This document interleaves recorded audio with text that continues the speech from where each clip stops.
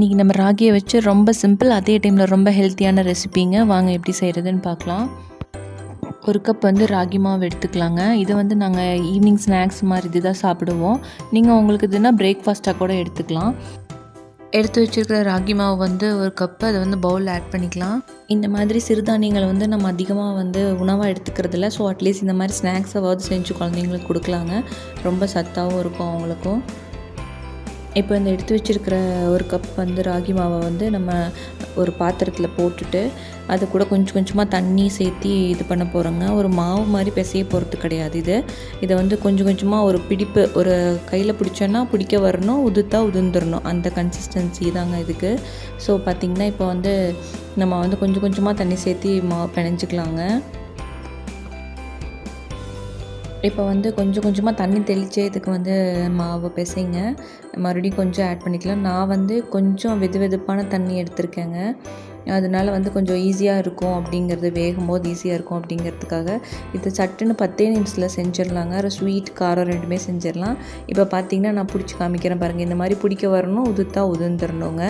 ரொம்ப ஈரப்பசையும் இருக்கக்கூடாது. இந்த மாதிரி கரெக்டான இது கரெக்டான இது. இதே மாதிரி நீங்கள் கொஞ்சம் கொஞ்சமாக தண்ணி சேர்த்து பிசையும் போது உங்களுக்கு கரெக்டான பக்குவம் வந்துடும். இப்போ இதை நம்ம ஒரு கிளாத்தில் ட்ரான்ஸ்ஃபர் பண்ணிக்கலாம். ஒரு ஆவியில் வேக வைக்க போகிறோம். ஸோ ஒரு இட்லி தட்டு எடுத்துக்கோங்க. அது மேலே ஒரு கிளாத் போட்டுட்டு நம்ம பிணைஞ்சு வச்ச அந்த மாவை இது மேலே போட்டுடலாம். சின்ன சின்ன கட்டி மாதிரி இருந்தால் நீங்கள் கையிலேயே அமுக்கி விட்டுருங்க.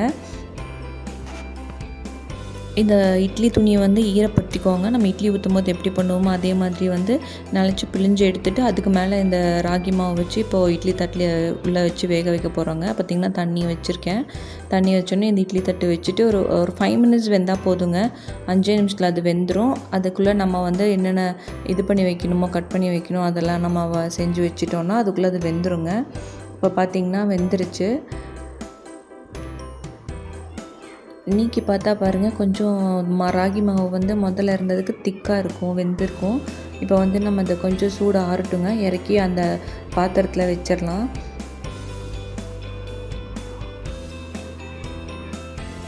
கொஞ்சம் சூடு ஆறினோன்னையும் நீங்கள் எடுத்தீங்க அப்படின்னா அந்த துணியில் ஒட்டிகிட்ருக்கிற அந்த ராகி மாவு கூட நம்ம உதிர்ந்து வந்துடுங்க.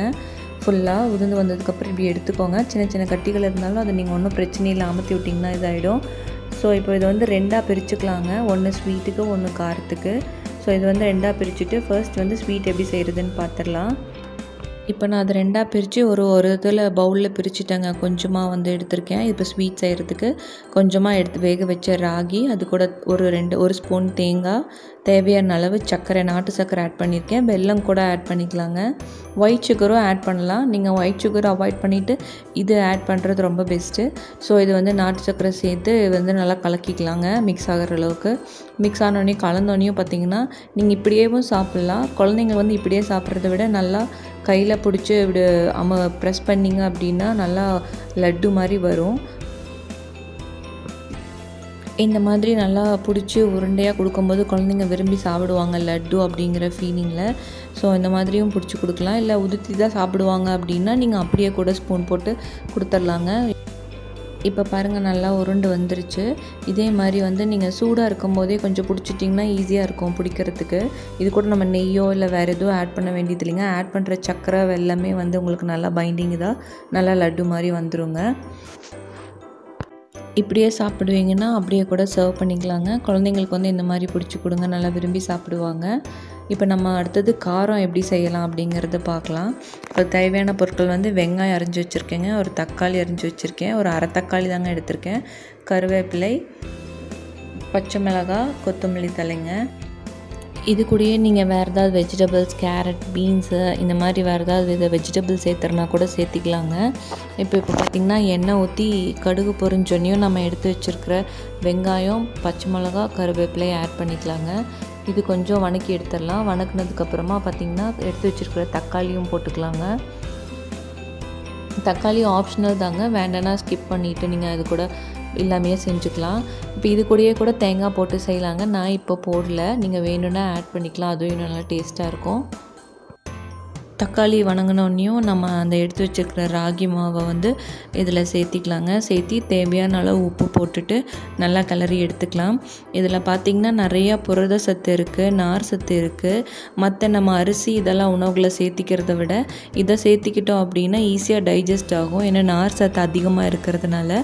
ஸோ இதோட ஃபைபர் கண்டென்ட் அதிகமாக இருக்கிறதுனால நம்மளுக்கு நிறையா சத்தும் கிடைக்கும், சீக்கிரமாக ஜீரணமாகும், நிறையா பெனிஃபிட்ஸ் இருக்குங்க. அடிக்கடி இதை வந்து சேர்த்திக்கோங்க. குழந்தைங்களுக்கு எப்படியும் வாரத்தில் ஒரு நாளாவது செஞ்சு கொடுங்க, ரொம்ப நல்லது. இப்போ பார்த்திங்கன்னா ராகியை வச்சு 2 சூப்பரான டிஷ்ஷுங்க. ஒன்று ஸ்வீட்டு, ஒன்று காரம். சீக்கிரமாக செஞ்சுக்கலாம். ஒரே இதிலே 2யும் கூட செஞ்சிடலாம். நீங்களும் ட்ரை பண்ணி பார்த்துட்டு எப்படி இருக்குன்னு சொல்லுங்கள். இந்த வீடியோ பிடிச்சிருந்ததுன்னா லைக் பண்ணுங்கள், ஷேர் பண்ணுங்கள், சப்ஸ்கிரைப் பண்ணுங்கள். தேங்க்யூ ஃபார் வாட்சிங். Happy cooking.